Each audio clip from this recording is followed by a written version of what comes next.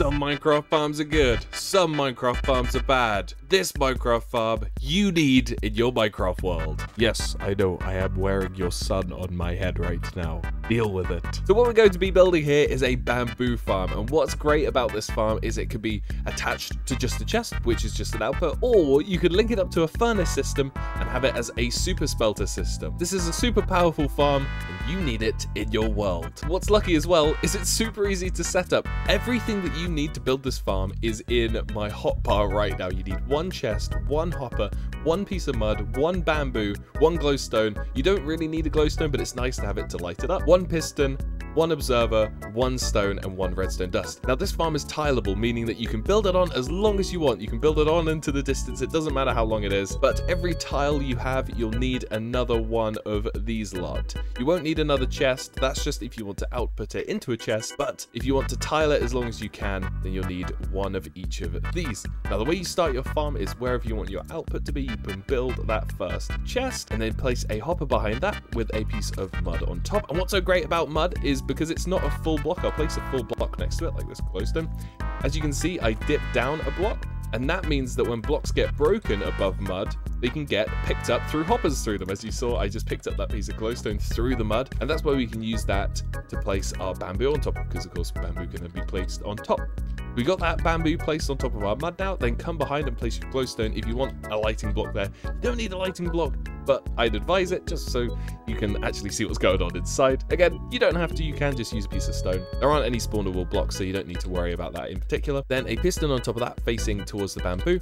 Then an observer with the red dot on the back and the face on the front. Look at that funny little face. So grumpy it's going to be in a farm for the rest of its life. Don't worry, buddy. It's a good farm, so you don't have to, so you got nothing to worry about. Then behind the piston, you want to come and place another block and then place a piece of redstone on top of that. So as you can see, the bamboo is going to grow, and then it's going to get to the top, and then that's going to be detected, it's going to break it, and then the bamboo falls down. As you can see, it didn't get collected properly because there's nothing around it. So if we place some glass around it like this and build it up, and then we place the blocks, then they can fall down and be collected by the hopper and go into our chest. There's going to be a tiny amount of lossage where blocks fall on top of the bamboo, but it's not going to be too noticeable. Plus, this farm produces bamboo so fast, it's not really going to matter. And as I said, this farm is tileable. As you can see, we've made it a little bit longer here. We can come behind and see all the redstone is hooked up together. That doesn't matter. But then as these blocks grow, it gets detected, it all gets broken, and it falls down. Look at that funny random tick moment there. And then we can see it all gets collected in the chest down at the bottom. You're now saying, Sam, this is great. How can I link it up to my furnace system? I'm going to show you that right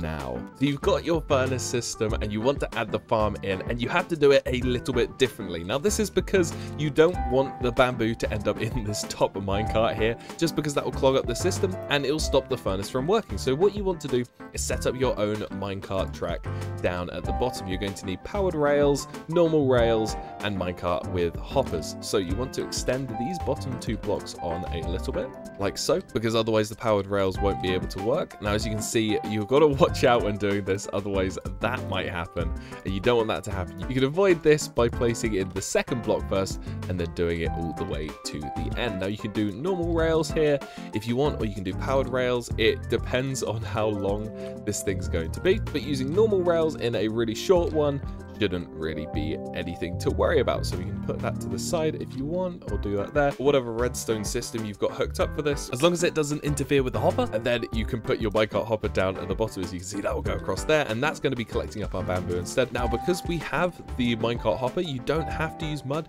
You can use sand or you can use dirt, because the minecart hopper can pick up blocks through those two blocks, so you can use those if you want, but we're still going to use mud just because. And then just carry on doing the same thing as you were doing before. Build the farm exactly the same as you did the last time. But the one thing that you do have to worry about in a farm like this, again, is make sure to have blocks in front of the bamboo, because again, you don't want these blocks ending up in the hopper system going into the to be smelted area, because otherwise that's just going to plug it up, and again, you don't want that to happen. So just set up your farm like you did over there, but for this bigger version, and this should work all the same. As you can see, that goes up it all gets collected by the hopper minecarts. You can see the hopper minecart going across and it collects all of it. We can come down here, and if we check in the hopper minecart, there shouldn't be any because it should have put all of the bamboo into the different furnaces. And as the bamboo grows more and more, it will be collected more by the hopper minecart,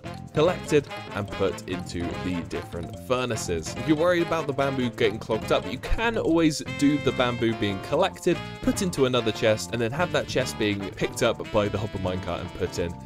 That could always add a little bit of extra storage for the bamboo so there's no overflow, as you don't want to lag out your world with this. But this is one way of doing it, and as always, I always say try and get creative with what you're doing. This isn't a set in stone model. You can do whatever you want with it, be creative, and have fun with it. I really hope this video helps you guys out. I hope it inspired you. Hope it helps out in your worlds. And if it did help you out, please don't forget to support the video by dropping a like and making sure to subscribe. You can find a world download and schematic for this farm on my Patreon as well, which I'll have linked down below in the description. Thank you all so much for watching, and I'll see you in the next one. Peace!